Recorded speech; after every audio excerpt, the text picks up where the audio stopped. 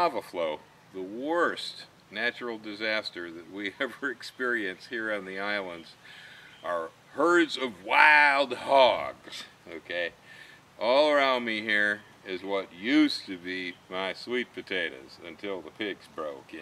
This great big mess right here. It looks like I come through here with a Caterpillar tractor. This was what a couple of 100-pound pigs will do in one evening to a sweet potato patch. Lucky for me that the new bananas and the new tamarillos over there, they were not interested in. They half destroyed my giant lilikoi by digging up next to them, but they're still with me. But this mess over here, this mess used to be sweet potatoes, and it took them suckers one evening, just one. 24 hours later, they made their way back in here, and this bunch of nice dirt used to be my other sweet potato patch. Now in the case of this one, I knew they were coming. They'd already hit it, and so I got in here and I dug, and I dug up a good portion of my potatoes before they got in. But then they come in looking for the rest the next night. This is the kind of mess that a pig will create. Right there, you can see the size of these prints. That is my hand. There is the pig footprint. You see, this is one big hog. Here you can see footprints in the soft soil. From the indentations, I would say this thing weighed about 200 pounds. Right over here underneath the kukui nut tree, they went rooting around digging for worms and stuff. But not being the passive sort of a character that was going to allow pigs to just tear my place to shreds, first thing I did was find a gentleman named Joe who does pig snares. So right here, set there around the kukui nut trunk, coming down here and setting some sticks, and then baited there with a little bit of tiny sweet potatoes that I dug up because I seemed to like them. We got ourselves a pig snare. There ain't no pig in the snare. So much for the pig snare. Here's another pig snare. Nothing in it. Another one over here. And there's Ellen down there, and she's trying to clean up the fence line because, as you can see from the look at this fence, it's time for us to put in a brand new fence. And it is half of the reason why we got a pig problem. The other half of the reason the neighbors put in new fences behind us and redirected the flow of hogs. Got inside the strawberry guava over here, nosed their way through, and then started popping through the holes in my old fence. As you can see, my fence is pretty beat up.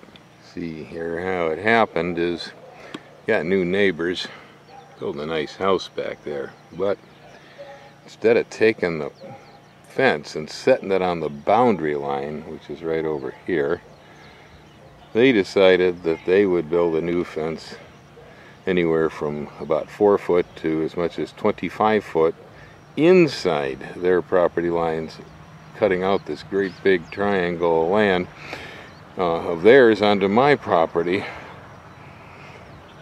And so putting in these fences across 2 neighbors in a row here, put new fence in. See, they run fence up this way. What they created was this hog run right here coming along the creek.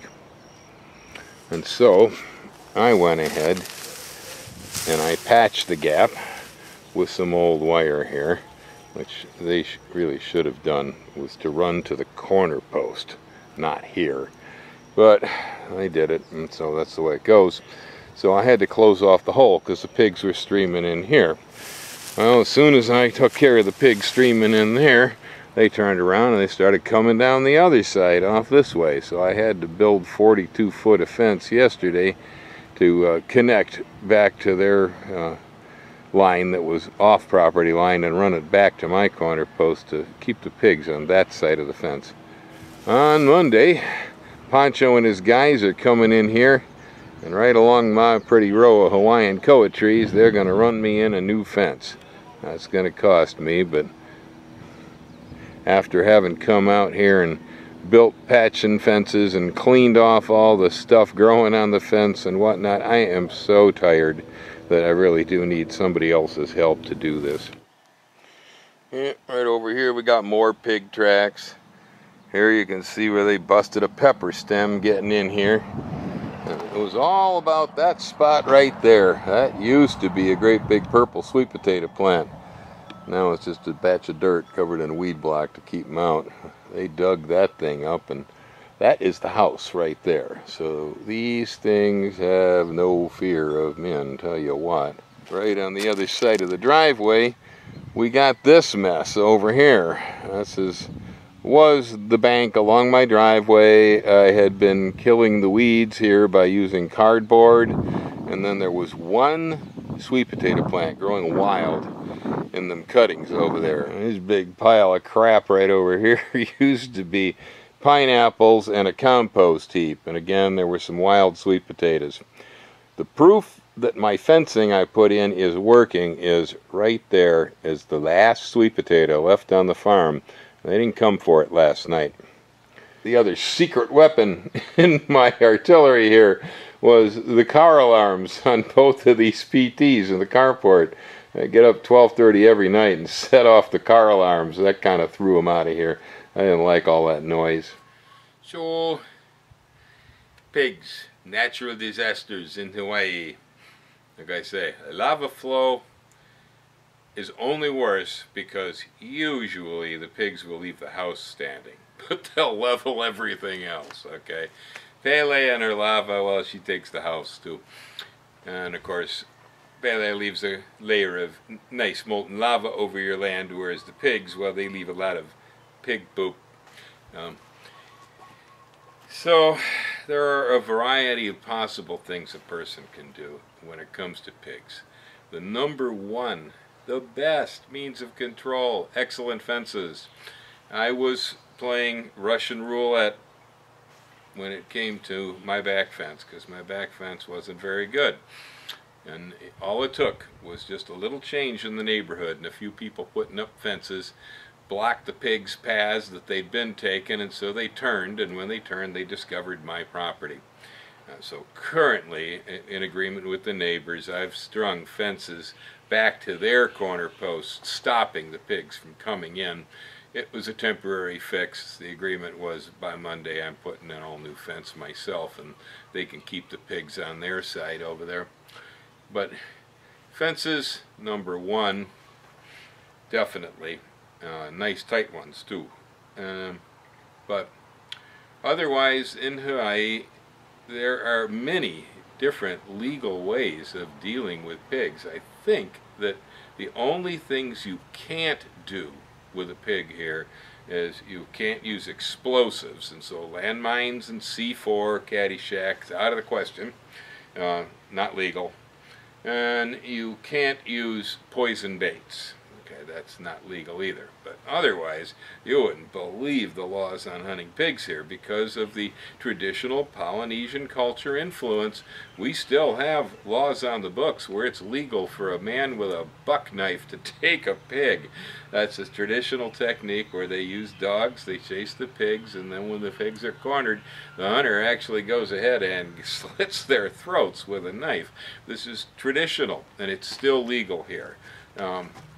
Guns are legal for hunting pigs, provided there's enough property around, and so shooting pigs is one way you can do it. Unfortunately, they're really hard to find in the daytime, and so they're a tough thing unless you're using dogs that can sniff them out. During the night, they're out and about, and you can find them pretty easily, but you're really not supposed to be out hunting with a rifle or a shotgun after dark, so that one's kind of out of the question. Snares are a big way that this is done. The snare is a simple thing, and the pig basically just gets tangled up in it. The snare tightens on him. The more he pulls, the more it tightens down on the pig, the harder it is for him to get away.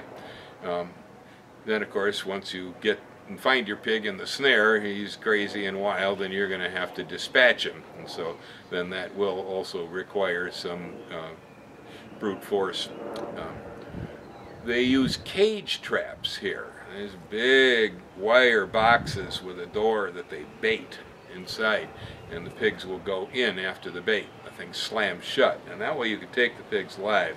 You can relocate them or do whatever you want to with them. When you use a box trap like that, the cage trap,